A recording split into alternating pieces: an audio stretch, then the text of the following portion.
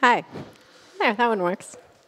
Hi, everyone. Welcome to the Glassroom. This is our events program. It takes place here daily. We have different events every day that give us a chance to delve deeper into some of the issues that are raised in the exhibits that you see here. And it also gives you a chance to join the conversation and ask questions. And here's where we bring in the experts to talk about the really deep stuff. To do a deep dive into surveillance today, we have Cyrus Farivar, who is a investigative tech reporter at NBC News.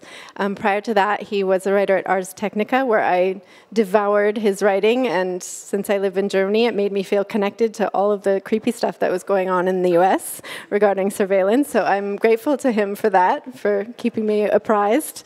Thank you. His most recent book, Habeas Data, which I also devoured, I recommend to anyone who's interested in the intersection of surveillance, privacy, personal data, and law enforcement. It goes through 50 years of the history of cases that have to do with the use of our personal data and surveillance. He encourages you to send him tips. Yeah. So please do that. We're looking forward to hearing him talk today about 3 precedent-setting legal cases that have to do with surveillance at United States borders, which is something I think we can all relate to in our current moment. So without further ado, I welcome Cyrus. Thank you. Thanks very much. Thank you, Christy. How you guys doing tonight? What's going on? So I'm Cyrus. I don't have slides because I don't like making them, and I don't think anyone really is here to see slides. Hopefully you're here to see me. Thank you all for coming out. Thank you to Tactical Tech and the folks downstairs, people working tonight. I had never been to this show before today. I had a quick, brief tour on the way in. It was very cool. I got to see, if you haven't done this, go run your face through this machine downstairs to see if you're in a facial recognition database. That's pretty fun. Apparently I'm not, so that's surprising. Maybe good. So check that out. I'm Cyrus Farivar. I work for NBC News. I'm a national reporter, so I don't work for the NBC local affiliate. You probably won't see me on TV because I mostly write on the internet. But if you think I should be more on TV, please tell my bosses. So I write a lot about the intersection of technology, the law, surveillance, privacy, all of those things. A lot of the folks, I think, who are behind this project live in and work in Germany. And Germany is a country that is near and dear to my heart because I lived there for 2 years, about basically a decade ago, not a little less than a decade ago. From 2010 to 2012, I was a reporter at Deutsche Welle English, which is kind of like the BBC World Service for Germany. I had an English language radio show, half an hour. It was syndicated all over the world. If you listen in Nigeria on shortwave, or Indonesia or Australia or whatever, you could listen to it. It's called Spectrum. It's still going. I'm not on it anymore, but you can listen to it if you want to. It focused on European science and technology news. And when I arrived in Germany in the spring of 2010, there was a very big tech story that everybody was really excited about. I was talking with somebody about this before the show. This was when Google Street View arrived in Germany. And I don't know if you guys remember when Google Street View arrived in this country, but basically no one cared, right? Like basically, like our friends at the Electronic Frontier Foundation and a few other like activist groups, like, put up a big stink. But by and large, it's a thing that we live with today, right? You can go on Google Maps right now, and you can punch in your address or your friend's address or your frenemy's address, and you can see a picture of their house. And we've just kind of accepted this as a country, right? That a private company has taken pictures of every single street in this country. And not only that, continues to do it every year, right? If you keep looking on Google Street View, you'll notice the picture of your front door changes once, twice, maybe a little bit more per year. In Germany, it was a little bit different because in the spring of 2010, they started sending these little Google cars around Germany. And Germans, as you might know, are super into privacy. And so they did not like the idea of a foreign company rolling cars down their streets and taking pictures of all their houses. So they made a big stink about this. This was a big deal in the news. You had a lot of German politicians saying they were going to really fight this. And that was when I arrived in Germany. And I started to think, like, this is weird. I thought we settled this in the U.S., but like, Germans obviously have a different perspective. And so I started kind of interrogating why that was, and started to try to figure out or try to think about why and how different cultures and different communities think about privacy in different kinds of ways. One of the things that I had to do when I arrived in Germany was I had to register myself with the city hall when I arrived. It was like one of the very first things I had to do. Not just because I was a weirdo foreigner, but every German has to do this. You have to show up in person with your identity documents, your passport, your residency card, whatever, and you have to present yourself at the city hall, and you say, hi, I'm here, this is me, here's my address, and they go beep, beep, beep, and then you're good to go, right? So you're registered as far as the city is concerned. If you're German, foreign, doesn't matter. If you move apartments across town, or if you move to a different city, you have to do this again. If you leave the country, you have to do it again. And I found this totally weird, right? We all carry driver's licenses. I think we all pay taxes, hopefully. Right, so like the government knows where we exist, but I think culturally, by and large, as Americans, I think we would be a little bit freaked out if we had to like show up in person at a city hall, at a government office, every time we moved houses. I think most of us would find that a bit disturbing. But in Germany, it was totally fine. They were just like, oh yeah, this is very normal. You just show up, do the thing, it's fine. And I was like, okay, but you guys are freaking out about the street view, but you're cool with the city hall thing. So I had kind of a weird, trying to square those two things. Whereas like I sort of came to realize that in Germany, people are, generally speaking, pretty accepting of the government, and generally speaking, less accepting of private companies. And in this country, generally speaking, it's the opposite, right? If you think about like what the US Constitution is as a document, what the Bill of Rights is, it's a description largely of what the government cannot do, right? Congress shall make no law, et cetera, right? If you think about the First Amendment, right? Congress shall make no law abridging the freedom of speech, petition of the government, freedom of religion, all that stuff, freedom of assembly, all that good stuff, right? Second Amendment, we all know very well. Third Amendment, one of my favorite amendments, the most underrated amendment I will submit to you. The Third Amendment, so you guys are all privacy nerds, you're all here tonight. The Third Amendment, I submit to you, is the privacy amendment, right? What is the Third Amendment? Does anyone remember what the Third Amendment is? Wow, no privacy nerd? Okay. Go home, read your Constitution tonight. The Third Amendment protects us against the government quartering soldiers in our homes. That's weird, right? Like, that's very weird. Why would 18th century Americans care about the government quartering soldiers in your homes? Well, have you ever had like a house guest that stayed like too long? Have you ever had a house guest who had like guns or muskets or, and was stinky and like wouldn't leave your barn or whatever, right? Like that, I'm trying to imagine like what is the rationale for that? And that's probably because like it's freaking annoying to have like a regiment of dudes with muskets like, eating your, I was going to say cattle, but like, eating your like stuff, right? Like taking over your property and stuff like that. So that's like built into our Constitution.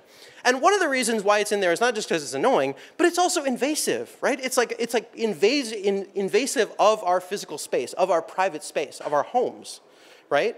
And that's one of the things that we care about and that the framers of the Constitution cared a lot about. And if you translate that to more contemporary time, the Third Amendment, by the way, go home tonight, go look up, there's an Onion article about the like Third Amendment Advocacy Society, which does not exist. But like it's a joke. It's a joke in the legal community. There's almost no case law about the Third Amendment. There's one case in the 1960s that's called Griswold versus Connecticut, which has to do with access to birth control. And the Supreme Court in that case, this was in the 1960s, basically talked about how the Third Amendment translates or transmits a penumbra, which is a great word, of privacy, and that one of the realms of privacy has to do with like medical privacy. So this is like this tiny, tiny reference in this case that really has nothing to do with soldiers in barns, but I think that is something that is noteworthy that it's encoded into this document from a couple centuries ago. We also, of course, have the Fourth Amendment, right, which protects us against unreasonable searches and seizures. This is the one that I think many of us are familiar with. It's important to remember that the Fourth Amendment does not protect, you from snooping on me and from me from snooping on you, right? It does not protect us against big, scary Silicon Valley companies. It doesn't protect us from, Uber, which is, down the street, right? It only protects the citizen against the big, scary capital G government, right? And it doesn't protect us against all things that the government does. If you read the Fourth Amendment, it talks about unreasonable searches and seizures. That's not all searches, that's not all seizures, that's just unreasonable ones. What is a reasonable search? A reasonable search can come in a lot of forms. A reasonable search, most commonly, is something that we refer to as a warrant, right? So if the police want to search my house because they think I'm dealing drugs, an Oakland police officer, I live in Oakland, an Oakland police officer would say, hey, we think Cyrus is dealing drugs. Here, judge, is an affidavit for the reasons explaining why we think he's dealing drugs. Please authorize this search of his house. And the judge says, yep, that sounds legit. Go ahead, do that. And then they search my house, right? That's a reasonable search, right? A neutral magistrate in the legal language has authorized the places to be searched and the things or places to be seized, right? They can't just say, go search all the houses on Cyrus's block. They have to say, go look for drugs in his house. Here's why we think that they're there, right? The framers of the Constitution were very concerned about something called a general warrant, right? The idea that they could kick in anyone's door, overturn anyone's shipping container, not shipping container, like those giant, steam trunks or whatever, right? Right, they're just opening stuff, breaking locks, busting down doors, ripping into people's homes, tearing up stuff, and just, causing all kinds of chaos, right? And that's terrifying, right? That's literally the definition of a police state, when the police have essentially unchecked power over us and over our physical space, over our private space, over our homes and our bedrooms, right? So this is why we have this little thing that attempts to check the government's power using this little thing that we call warrants. Okay. There's another thing that exists that is sort of not an exception, but another kind of way around this Fourth Amendment idea, which is that if the police come to me, if they come to my door, they knock on my door and they say, hey, can we search your house? We think there's 10 kilos of cocaine in your house. And I say, yeah, sure, come on in. I have consented to the search. I've said it's okay. In that case, the police can search my house. That is a reasonable search. Okay? So that brings us to what we're talking about tonight, which is one of the weirdo exceptions to the Fourth Amendment, which is often referred to as the border exception. If you've traveled in or outside of the United States, you may have experienced this. You may have experienced that the Customs and Border officials can search your car, search your bag, maybe if you're a little less lucky, search your phone or your other device. And the government claims that it has the ability to do this because it is exercising its sovereign authority over the physical borders of the United States. And this is not, inherently wrong. I think the government has certainly an interest in protecting the borders of the United States. We don't want, bad stuff. We don't want drugs or weapons or all kinds of other things coming into the U.S. That makes sense. But the government says that because it has this authority to search things that are coming into the country, it has this extraordinary power to do this, to conduct these kinds of searches without a warrant. So if you turn up at the border between Canada and the U.S. and you're coming back to the U.S. and they say, "Sir, can I search your car? Can you open your trunk?" Even if you say no, they might still search you anyway, right? They might still search your bag anyway. They might detain you for a couple hours while they do that. So now that we live in a world where when we're traveling abroad, I think most of us are not just carrying backpacks and purses and suitcases. We're also carrying, little machines that carry vast amounts of data, very personal data in many cases, right? Maybe thousands, tens of thousands of financial records, photographs, audio recordings, video recordings, web history, email, almost anything, right? Our lives are very much tied up in this tiny piece of glass and metal that we carry around with us. So the government claims that searching your device, your phone, is just like searching your backpack or your suitcase. And so we're now at a moment in American kind of legal history where it's not totally clear whether that is correct. And so I wanted to kind of give you a few kind of interesting examples of cases that I'm reporting on now, or have been reporting on recently and are continuing to report on now, that have to do with these types of searches. And I should say, if you're interested in more kind of in the legal, arcanery, the nerdery of all of this, go read my book. It covers 50 years. This is not just a plug for me, but I think it's good. It covers 50 years of surveillance law in America from 1967 to 2017. And I cover 10 mostly Supreme Court cases that explain how it is and why it is that we've ended up with the system that we have today. This phrase that maybe you've heard, the reasonable expectation of privacy, raise your hand if you've heard that phrase. Okay, so chapter 1 explains like where that phrase comes from and what the legal case is behind it. So anyway, so that's what my book is about. So if we come back to the border, one of the things that's really odd about where is to think about not only what is the border, but where is the border, right? I don't know if you guys know this, but the federal government claims a 100-mile exclusion zone from the border into the interior of the country as being the border for the purposes of searches. So that means where we're sitting and standing right here, right now. That the government could claim, because we're within 100 miles of the nearest nautical border, and also the airport is a border. Most international airports are considered borders. I guess all of them. But so conceivably, right, some federal agent, some border agent could come and seize my, my laptop is in my bag over there, could come seize my stuff, and could take it under the guise of this border exception. I don't know of many instances where that's happened. The interior of the country usually happens at airports or land crossings, but nonetheless, it is out there. And if you think about kind of what that means, if you can imagine a map of the US, 100 miles into the interior of the country covers quite a lot of the country. It covers, I'm pretty sure, a majority of the populated areas. So that's one thing that's pretty interesting. There's another kind of related instance where the government is allowed to cross onto private property up to 25 miles from the border for the purposes of apprehending illegal aliens and preventing illegal entry into the United States. So I mentioned I work for NBC News. Prior to that, I worked for, after I left Germany, after being there for 2 years, I worked for a tech news website called Ars Technica, where I worked for almost 7 years.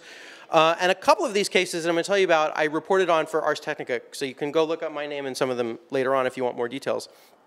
But one of the cases I wrote about 18 months ago was a case in Texas about a rancher and attorney named Ricardo Palacios.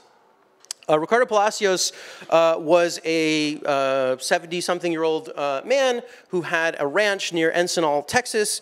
He lived about 35 miles from the US-Mexico border. And he was walking around his ranch one day, and he discovered, tacked up 8 feet high on a mesquite tree, a camera that appeared to be transmitting some kind of information, some sort of video information. It had a lens of some kind. It appeared to have some sort of antenna. He didn't know what it was. It didn't have any markings. He wasn't sure who put it there or why. He took it down and he took it back to his house.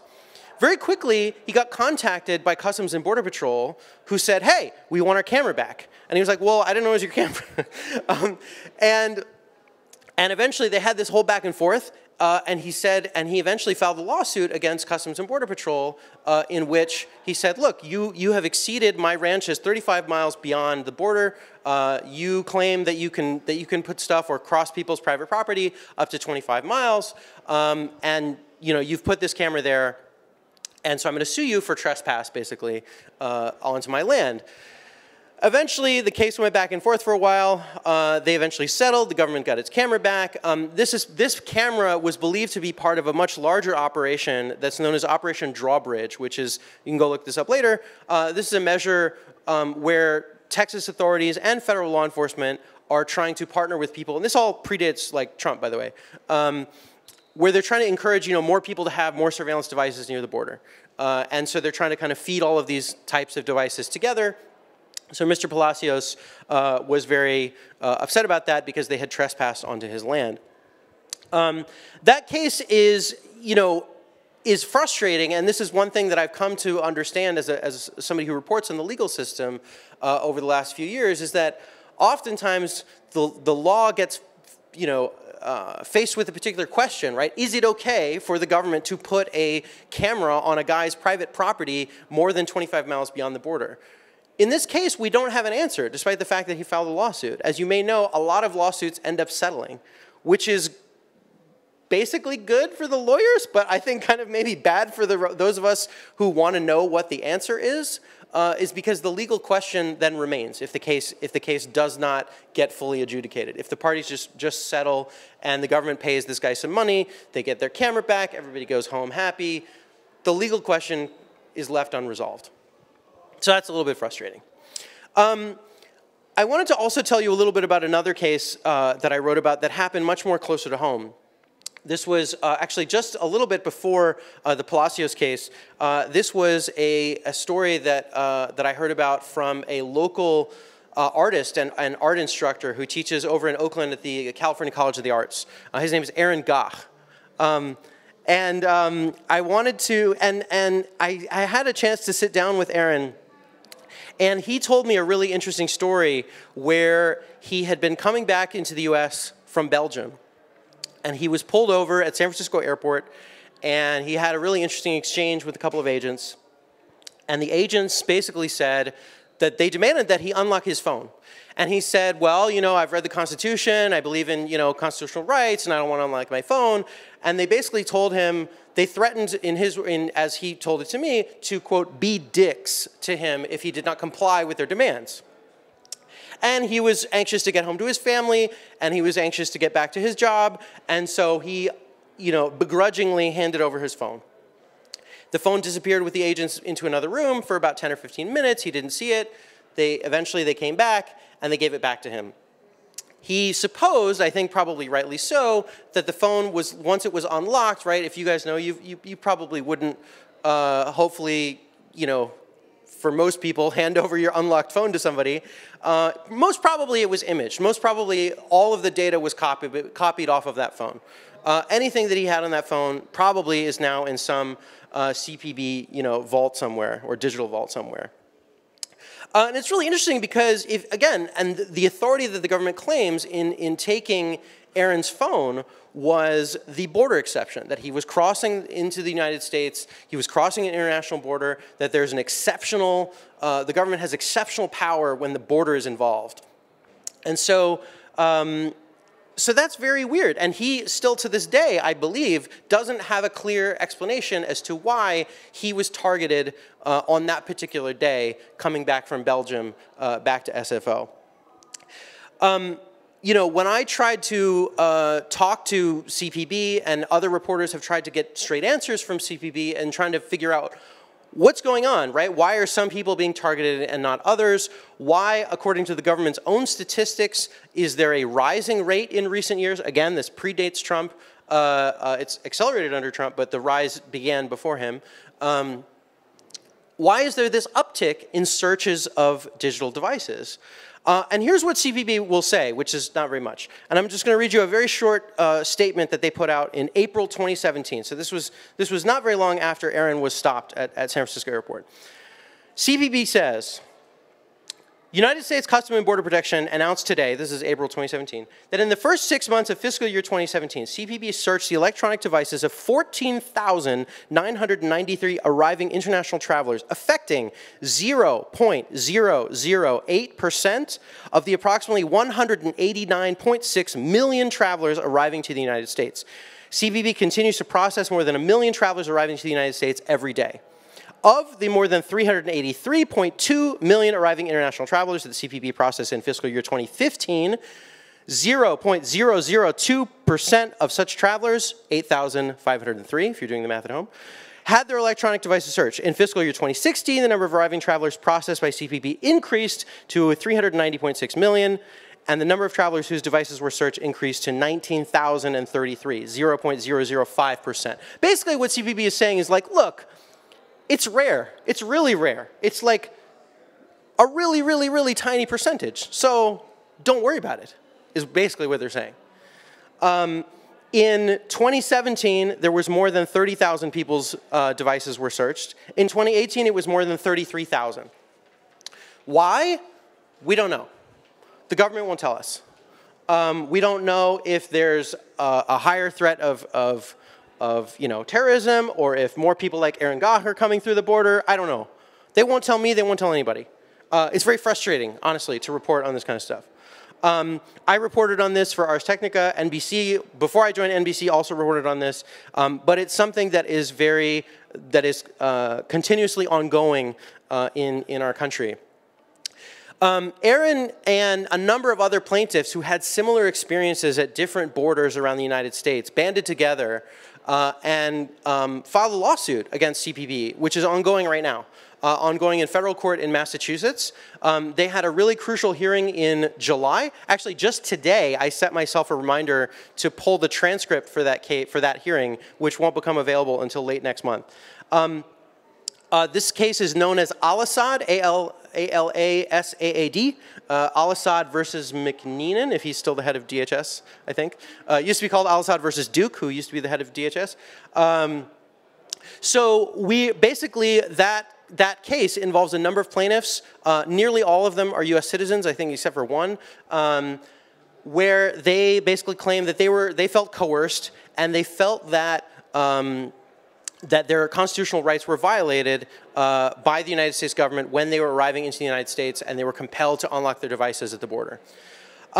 One of the things that's different about this case versus other kinds of cases that have come before it that involve digital searches at the border is a little case that happened that I describe in much more detail in my book, that's called Riley versus California. Riley versus California is a Supreme Court decision from a few years back, which basically says that if you are being arrested, the government cannot search your phone without a warrant. Riley was a guy who was a suspected gang member in San Diego. The cops pulled him over. It was late one night. They pulled him over. They opened his phone. He had a very early, like pre-Android Samsung smartphone. If you remember, there was like a brief minute when there was like a bunch of different smartphones in like the pre-Android iPhone days, if you guys remember those dark ages. But this was so there was like there was no like fancy, Face ID or Touch ID or anything like that. There was no encryption of any kind. They got his phone. They just started scrolling through it. They found a bunch of contacts and videos that the San Diego police thought implicated him in gang activity. Eventually, the case went up to the Supreme Court, and the Supreme Court said, no, you cannot search somebody's phone. The government claimed in that case that searching somebody's phone is just like searching somebody's wallet, right? So if you get pulled over and the cops pat you down, they said, oh, the cops have the right to search your wallet, so therefore the government claimed they can search your phone. And the Supreme Court, and famously in the opinion written by Chief Justice John Roberts, he said something to the effect of, dismissing this argument. He said, to make that claim is like saying that a ride on horseback is like a flight to the moon. They're both methods of transportation, but they're obviously radically different from one another.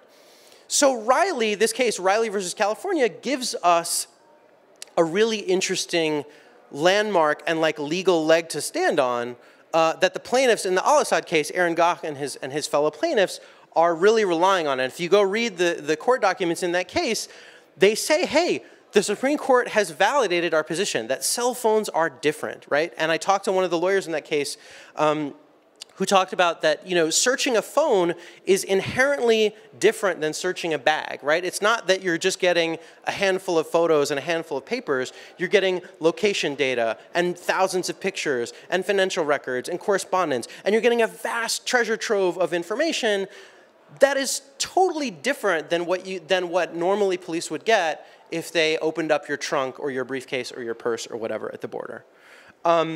So again, one of the truths that I have learned is that not only is it frustrating when cases settle, but also the wheels of justice, unfortunately, in this country often turn very slowly.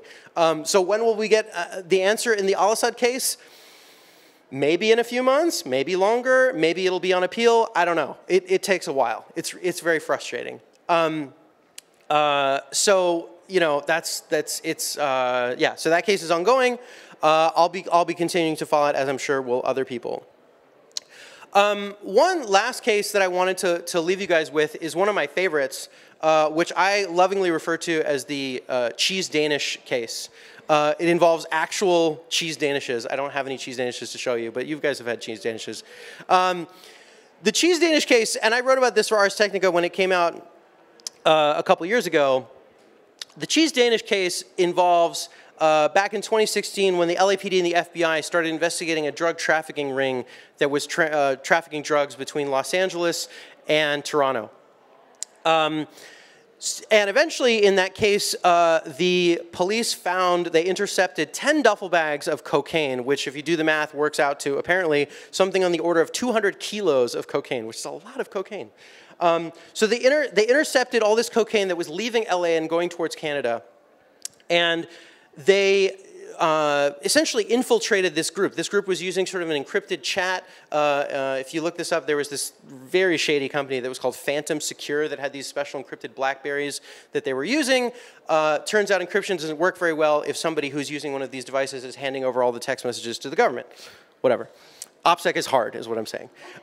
So the government infiltrated this group. They learned that the group was going to be doing dry runs from Canada to the US, going the other way, and they were going to be driving a particular truck, a particular giant shipping truck, the very same truck that had transported the 200 kilos of cocaine just months earlier. So, October 2017, the government knows, because it's a commercial truck and you have to like pre-register when and where you're going to cross the border, that was going to be traveling from Ontario, Canada to, of all places, Ontario, California, which is just east of Los Angeles. I don't know why you have to do that, but two Ontarios to drive cheese Danishes. They were driving a freaking truckload of frozen cheese Danishes for Starbucks. Honestly, I don't know why you couldn't source frozen cheese Danishes closer to Ontario, California, but I'm not in the cheese Danish business. So this FBI agent in LA who's monitoring this truck and knows when it's going to come into the US, rings up her buddies in Homeland Security investigations in Michigan, in Port Huron, Michigan, at the border, and amongst themselves, they're trying to figure out how they can determine when the truck is going to cross the border and when it's going to arrive in LA. So this agent says they discuss with each other, and they decide on their own somehow that it's legal to place a physical tracking device, a physical GPS tracking device, onto the truck as it's entering into the border. Why? Because of our friend, the border exception. And they actually end up deciding that they're not going to place one tracking device, they're actually going to place two. They're going to place one under the cab and one under the trailer of the truck that's carrying this truckload of cheese Danishes. So when it crosses the border, HSI slaps the trackers on there. Special Agent Moore in her office in Los Angeles kicks back and watches the little truck beeping across her screen as it drives southwest from Michigan to Los Angeles. Eventually, the truck arrives, they pull the truck over, the police are looking for evidence of drug trafficking. They don't find drugs, they do find several 4-pound bags of sugar, like just the same kind of bags of sugar that you get at Safeway or whatever, like little sacks of sugar. The police believe that this was a dry run to simulate the size and weight of cocaine. They also find a number of brand new in the package cell phones. The guys in the truck claim that they have no idea whose cell phones they are, and the cheese Danishes the police don't care about. So they arrest the guys, they charge them with drug trafficking. The cheese Danishes eventually are safely delivered, so no worry about that. And eventually they charge them with federal drug trafficking. The defense in this case argues that the placement of the GPS trackers at the border was a violation of the Constitution. And the government in turn says, hey, border exception, we're good. And the judge in this case in Riverside, California, says no. Says no, you can't place these tracking devices on this truck without a warrant. And I'm just going to read to you a very short part from the judge's ruling. He says this. This is Judge Bernal from Riverside. Permitting agents to apply GPS trackers to any vehicle at the border and subsequently monitor its location without first obtaining a warrant flies in the face of Jones. That's another Supreme Court case I read about in the book. You should go read my book. This is all a big plug for my book. Which holds that the installation of a GPS device constitutes a search under the Fourth Amendment.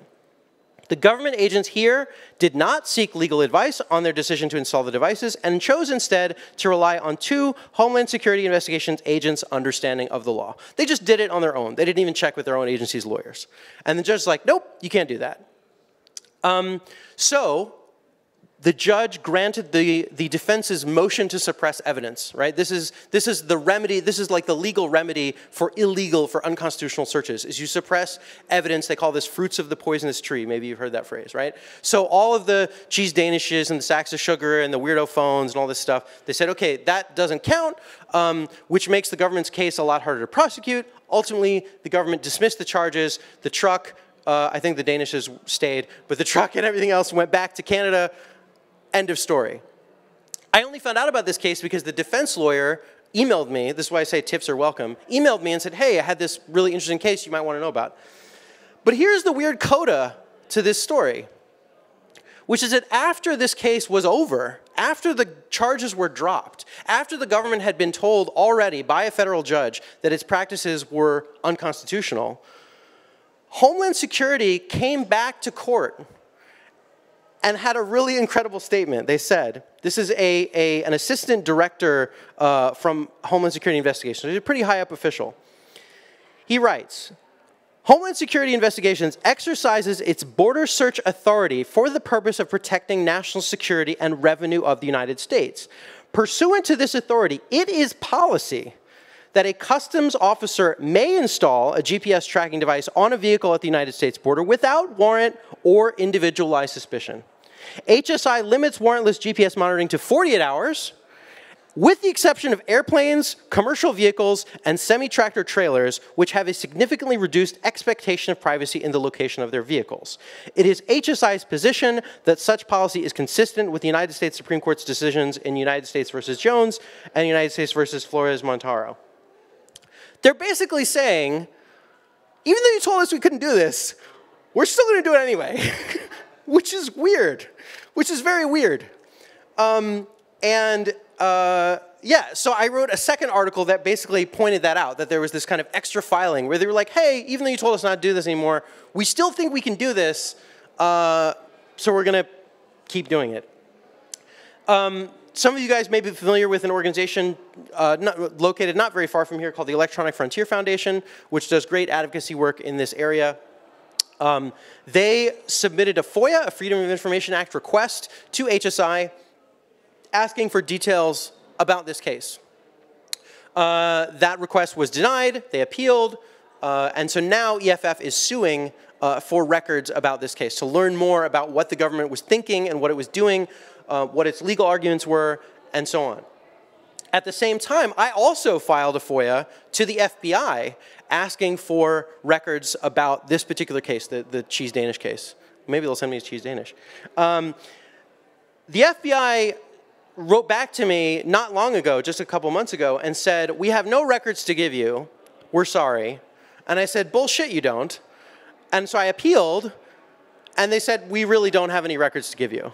Which is crazy, I think, because their own lawsuit, their own case, their own filings describe in detail the affidavit of an FBI agent that describes what she did. So I'm hoping that I get to, now that I work for NBC News, I'm hoping that I'm going to get to sue the FBI pretty soon. That'd be fun. So yeah, so if you know anything about the Cheese Danish case or any other cases like that, I would be grateful to know. But all that is to say that these issues are very much still live. They're very much still ongoing. The law is very much unsettled. I didn't even get into some of the other kind of craziness that is going on with what's often called compelled decryption, right? So if you arrive at the border and you have your phone and the officers put your thumbprint on the phone and compelling you to decrypt your phone, or think of it this way, taking your a lot of these phones now, the newer iPhones, I have a slightly older iPhone, right, have the Face ID feature, right? So imagine if you're at a border checkpoint, the agent takes your phone and then you're just sitting there waiting for them to like let you go or whatever, and they hold your phone up to you and they say, hey, is this your phone? Boom, it unlocks, right? Like that's not crazy, right? That's how the technology works. And you wouldn't even have to physically interact with the device to do that. And because of this magical border exception, I feel like that's not a crazy scenario to conceive of. And as of now, the law is on the government's side. And it may be a little while, because the legal system is slow, before we get a clear answer from the Supreme Court or from any other court as to whether or not that's okay. Remember, Aaron Gach, his case is just in federal district court in Massachusetts, which is like the lowest level of federal court. There's another appeals court and the Supreme Court after that, if it even gets that far. And even if it does, it would take years to do that. So what I'm saying is that like, and this is kind of one of the themes in my book, which is that the technology gets really good really fast, as I think most of us know. The law is very slow by comparison. So it's very difficult to kind of know how these things are exactly going to play out. So I think I'm going to stop there. And I appreciate your attention and your interest. And I'm happy to take as many questions as you'll allow me. So thank you.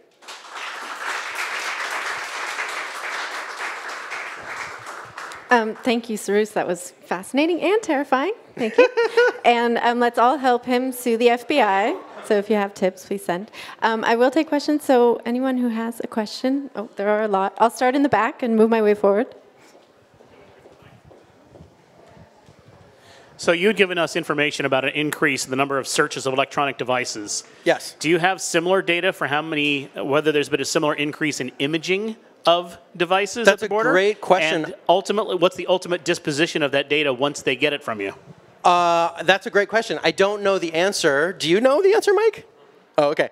I don't know the answer, but I think that's a great question, and that the wheels are turning, and I'm thinking maybe I should. That's something that I should maybe file another FOIA of, because as you mentioned, right. So those are just the searches. The government refers to forensic searches, where they're like actually imaging and keeping that data, how long they're keeping it, who has access to it, under what circumstances.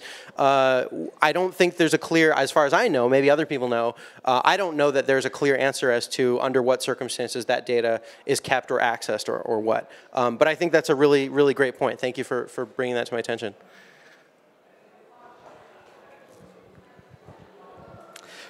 So you mentioned this idea of compelled decryption. Yeah. So in your statement, you talked about like using the existing functionality, like the phone seeing you or your thumbprint. I learned recently that Android has a lockdown mode where you can actually force it to disable that and require you to put in, a password. Right. Are you aware of the case law or situations regarding, let's say you're being questioned and you suddenly quickly put it into lockdown? Yeah, like so what I think I heard somebody's klaxon on somebody's phone going off. I mean, I think phones have I think all Android and iOS phones have like a feature where on iOS, I think it's like if you hit the button 5 times or something, then it will disable the like fingerprint feature, and I assume Android has something similar. I think that's a really interesting safety feature, but I think the scenario that feature is designed with is like you're in a protest or something and you have access to your device, right? Your device is in your pocket, in your hand or whatever. And you can or you think you're about to be arrested or something like that. So I think that's what that's designed for. I don't think that it's designed for crossing a border where somebody else conceivably has your device, right?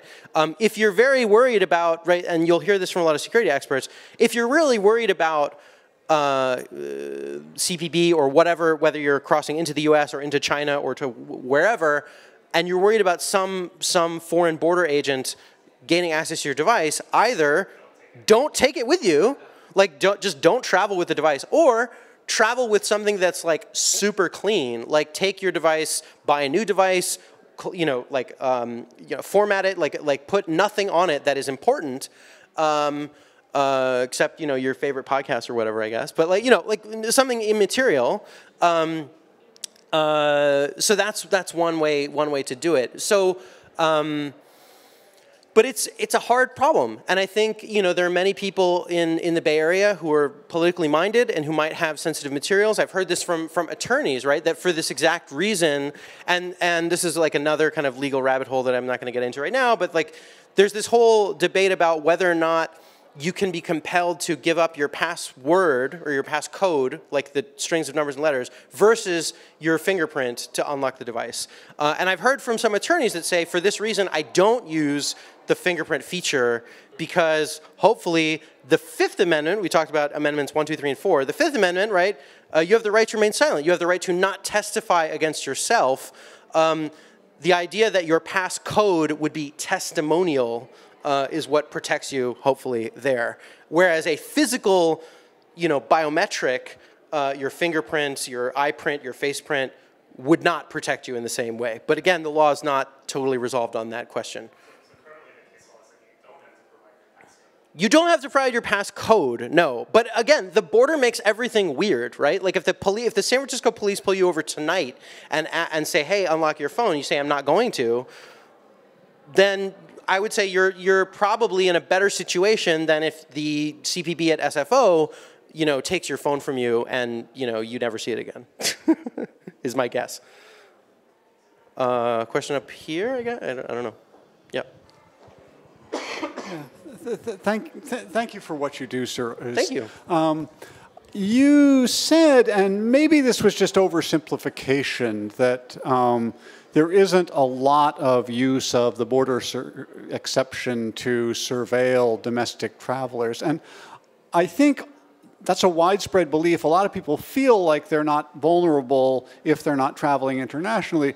But there are a couple of major circumstances where the government is actively using the border exception to surveil purely domestic travelers, mainly to try to intercept drugs, deliberately using the fact that something is near the border. Two places where I know that's happening and where there's been a fair amount of exposure. One is that there's systematic boarding of east-west Amtrak trains at a couple points where the east-west routes get within 100 miles of both the Canadian and Mexican borders. Every night, a team of CBP people with DEA and local police go onto each major east-west Amtrak train and go through it, targeting people based on the Amtrak passenger manifests who they think will be drug couriers. There's been some FOIA cases related to that brought by the ACLU and other immigrant rights groups, both in New York and in New Mexico.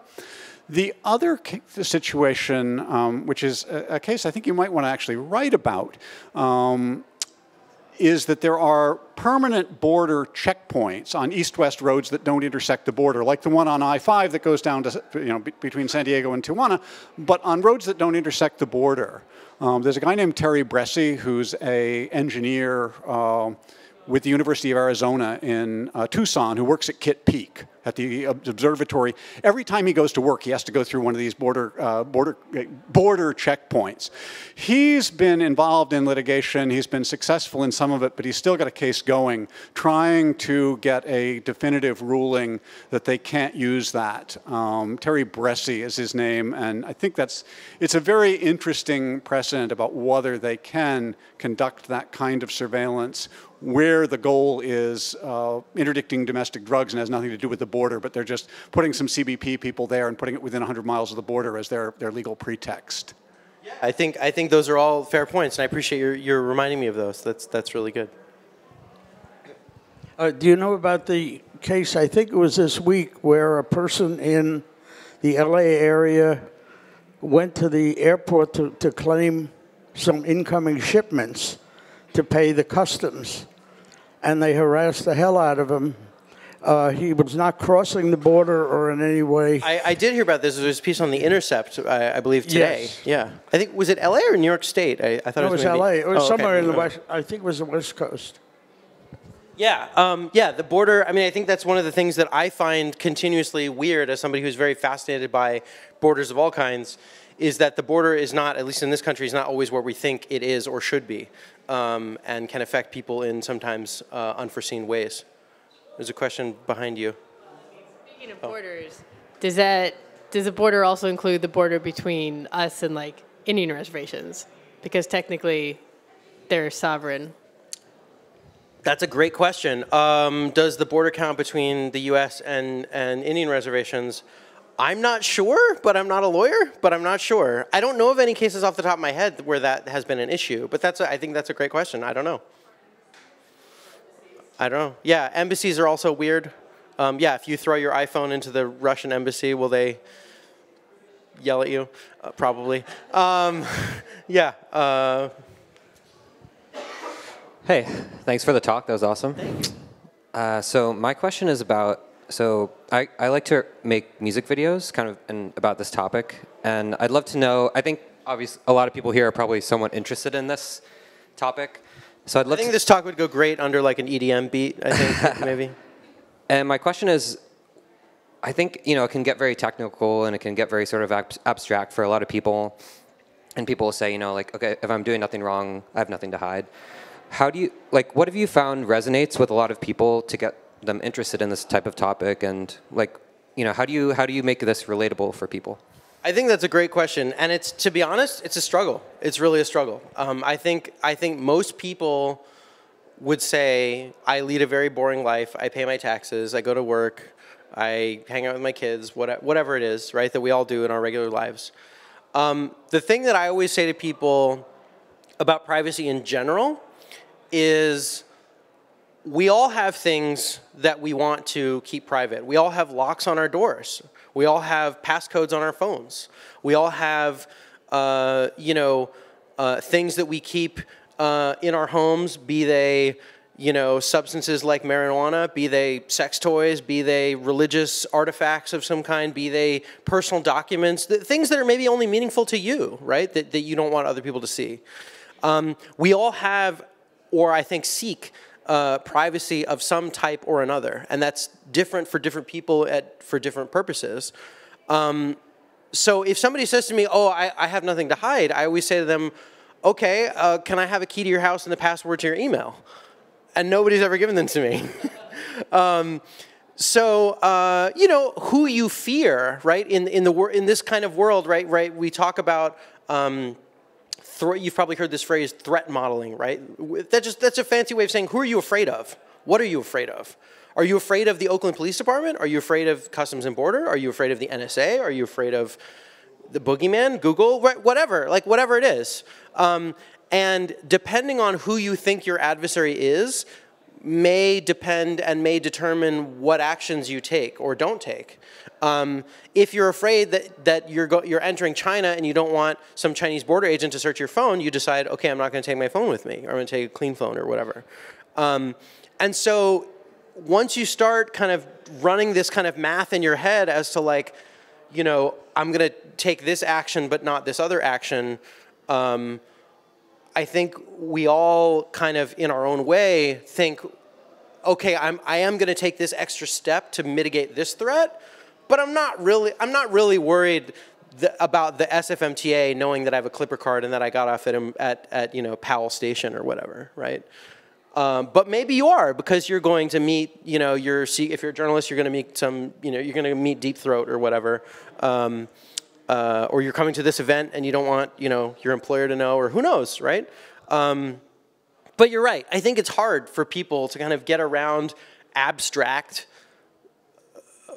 threats and abstract concerns, and I hope that talks like mine and art installations like are down below can help make this kind of reality much more concrete for people to be like, yeah, like your face is in this database, your license plate has already been captured by your city police department, and somebody was telling me earlier, there was the thing downstairs about scanning the barcode or whatever code is on the back of your driver's license. Somebody was saying how like they had been blacklisted at a couple of bars because like they were doing a test and like they set up like a fake blacklist, but then it didn't get lifted in time, so she like couldn't go to like a couple bars that she wanted to go to, even though she like legitimately should have been. Stuff like that. I mean, that's a very tiny example, but you're right. I think it's really hard. And we live in a world where data breaches happen all the time, and but we can't. I often say, like, it's really easy to live a totally private life. You just, throw all your devices in the Bay and move to the Sierras and never communicate with anybody ever again, which I think would work, but it's also very boring because we like human interaction and we like cat videos and we like fun things on the internet, So, like, it's hard, it's really hard. What do you think you can offer to people? I think a lot of times it's people value convenience, for example. For sure. Amazon Go. Totally. Yeah, totally. Totally. Same thing with the facial scanner. Yeah. What do you think, like, the average person that does value convenience? Yeah. Most people value it, right? Yeah. What do you think people would sort of value? Like, what could you give them so that they're like, okay, I don't want to shop at an Amazon Go store every day, or I don't want to, you know what I mean? Like, what is an alternative? Yeah. I think that's a great question. I think there was something, I think maybe you were telling me earlier that there's part of the exhibit, and I haven't seen all the exhibits here down below, but there was a thing about like how much your time and labor converts into, or how much your data converts into time and labor. So saying like, right, like the fact that all of these companies that we all use, whether it's Amazon or Google or Uber or whatever else, right, we are paying through our own data and our own usage. So I think saying to people like, yeah, you're telling Safeway that you like whatever type of Cheerios in exchange for 75%. So a lot of those technologies actually make it cheaper for us. So if you go to those stores, they don't have to hire people, and you're going to get cheaper things. Maybe, yeah. Yeah, I don't know. It's a hard question. I think there was one more question on this side. Yeah, but you're right. I don't know that there's a clear answer, I think is what I'm going to take your question one second after I plug our data detox kit, which is downstairs. If you do want to know what you can do and you do want to use alternative apps or alternative browsers, or you want tips on how to protect your privacy, you can go downstairs and visit our data detox bar and pick up the data detox kit. And now I will take your question. Great, yeah, so my question relates to in May, I know headline was Trump administration says now if you're applying for a work visa, you need to submit 5-year social media history. I'm on a work visa, so I noticed that. And so my question is twofold. Like, do you have any new kind of nuanced analysis of what that actually means? And then secondly, would you see this type of kind of discriminatory treatment on borders because of the stuff you put online being incorporated into their judgments? So, yeah, thanks. Do I have any nuanced analysis of that? No, I don't. I would be, to be honest, I would love to. I've heard some of the same news reports that you've heard, but I have yet to hear, and this may just be my own ignorance, I have yet to hear like what that looks like in practice. So if you or someone you know has an experience about that, I would love to hear about it. But I think, now that many of us live very public lives online that overlap or maybe sometimes the same as our offline lives, and maybe they impact us in ways that we don't imagine. I know for myself, as somebody who, right, if you go look me up online, you'll see I have I'm too active on Twitter. I don't have Twitter on my phone for this reason because I use it too much. So I only use it on my laptop. But I have started to think about the ways in which I use some of these technologies because they can be used against you in ways that you didn't anticipate. Whether that's the US government wanting to know what you tweeted about 5 years ago or whatever, but also things like my colleague at NBC News, Olivia Solon, did a great story about Flickr, IBM basically packaging a massive data set of pictures on Flickr and then using them for the purposes of facial recognition. I had Flickr images going back almost 15 years. And I pulled down my entire Flickr account for that reason because I didn't want, it was too late by that point. My pictures of me, of my wife, of my brother, of my grandfather, that were captured and sucked up into this facial recognition, data set. Yeah, it's related to that. Yeah, exactly.